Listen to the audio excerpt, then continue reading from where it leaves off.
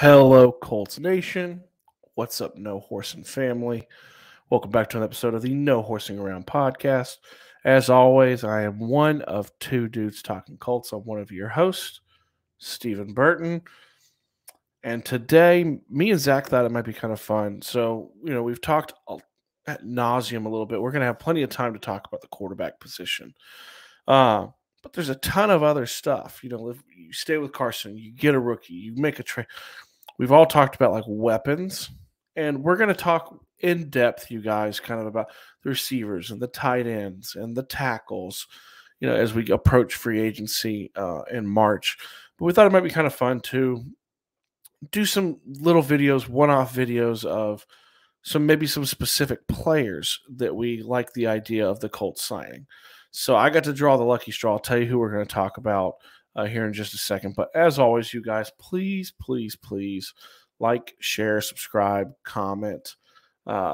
We are getting really close. We're going to kind of make this final push prior to the Super Bowl. As we're in Super Bowl week, we're going to make this final push to see if we can get to 1K before the end of the season. We're humbled. We always say that we're humbled. We love that we've gotten to know you guys over this season. We can't wait to continue to know you guys and have the family grow. So if you can think of anything, join the family, subscribe. Let me know what you think of who I'm going to talk about. Let me know if you want them. And ding the bell, you guys. We always talk about dinging the bell. So let's just kind of go in. We've got one person that we're kind of interested to see. And that person is, you guys ready? That person is Allen Robinson. What do we think, you guys? What do we want Allen Robinson? Allen Robinson, last year was the hot name for the Colts. Several years ago, he's 28 now. Several years ago, he was the name. He was the dude that everybody in Colts Nation wanted. He was coming out of Jacksonville. He was massive. He ended up signing with Chicago. Rumor was, the reason we bring up Allen Robinson is rumor was the Colts were definitely in on him on several occasions. Money just wasn't there. So now that he's 28, he's not as young. He's had a couple of 1,000-yard seasons, which is super impressive with what he dealt with in Chicago.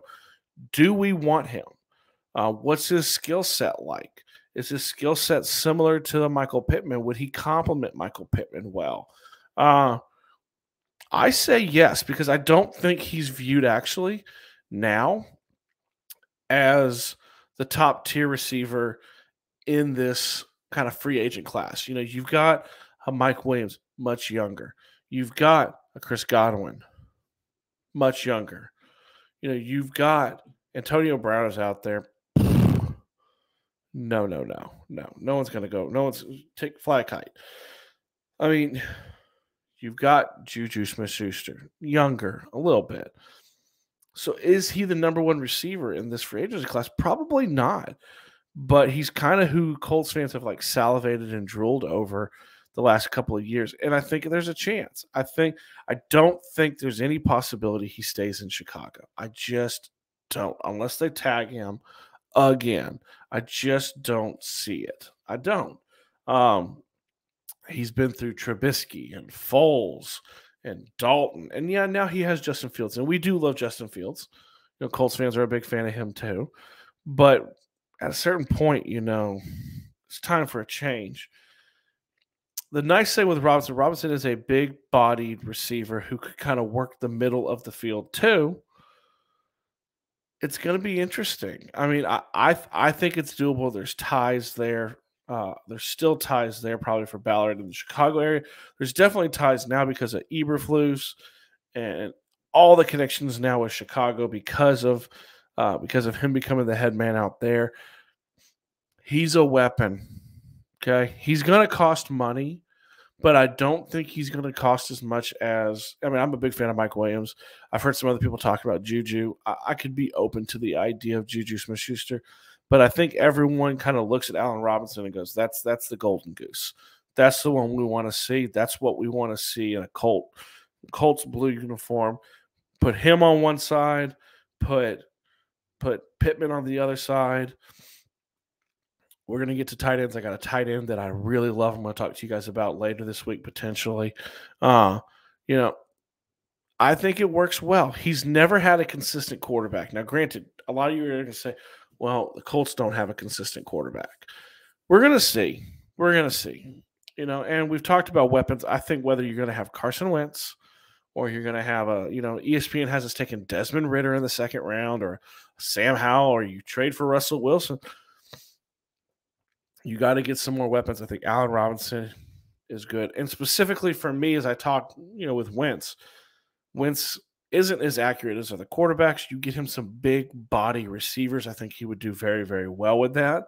So, for me, it's a thumbs up. It's a double thumbs up that I think you go get Allen Robinson. You go try to get him because I don't think he's the number one receiver on the market, and you can get him a little cheaper than you probably could have last year. I think you can get him cheaper than some of the other receivers on the market. That's kind of where I stand. I want to hear what you guys say. Allen Robinson has been the hot topic, the hot button, the player on the offensive side of the ball all Colts fans have wanted for probably the last 2 years. So y'all tell me, do you want him to go get him? Is he the receiver you want? If he's not, drop it in the comments. Tell me who you want. Who do you want us to talk about? What's a receiver you want us to go a little bit more depth into? That you want to hear us discuss? Would he be a good match for the Colts? Would he be a good fit with Carson or any other quarterback, or with Michael Pittman, who he's going to be with no matter what? So I want to hear it from you guys. Y'all tell me, who do you want? If you don't want Allen Robinson, who do you want? Okay. So like I said in the beginning, you guys, we're humbled. We're always humbled. Zach talks about it all the time too. At the amount of support, the amount of kind of groundswell we've had this past season.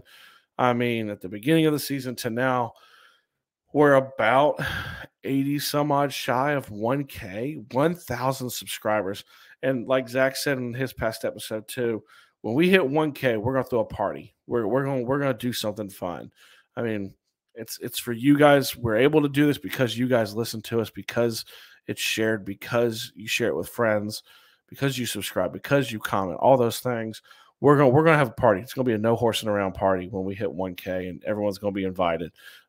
Maybe we'll do a fun live stream, give some stuff away. It's gonna be so much fun.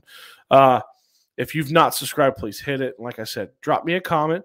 Tell me what you think. Okay, we got some fun stuff. We're kind of doing a final little push here until we get to the Super Bowl. We got some fun little things brewing. Maybe some guests coming on this week between the two of us. Heck, you may get the two dudes back together for one of the episodes. It's going to be fun, okay? We're going to have a good time. So I end this stuff the way I always do. I love you. I know Zach loves you. We're out.